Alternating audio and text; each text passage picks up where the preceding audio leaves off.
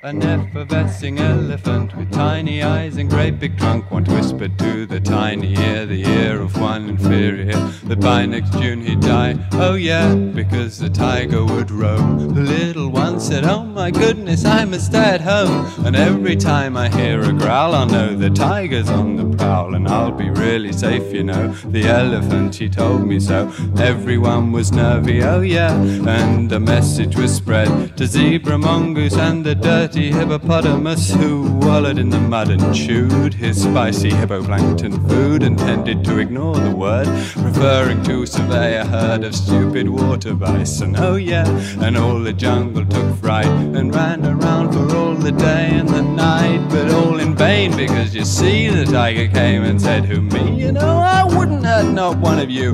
I much prefer something to chew, and you're all too scant. Oh yeah, he ate the elephant.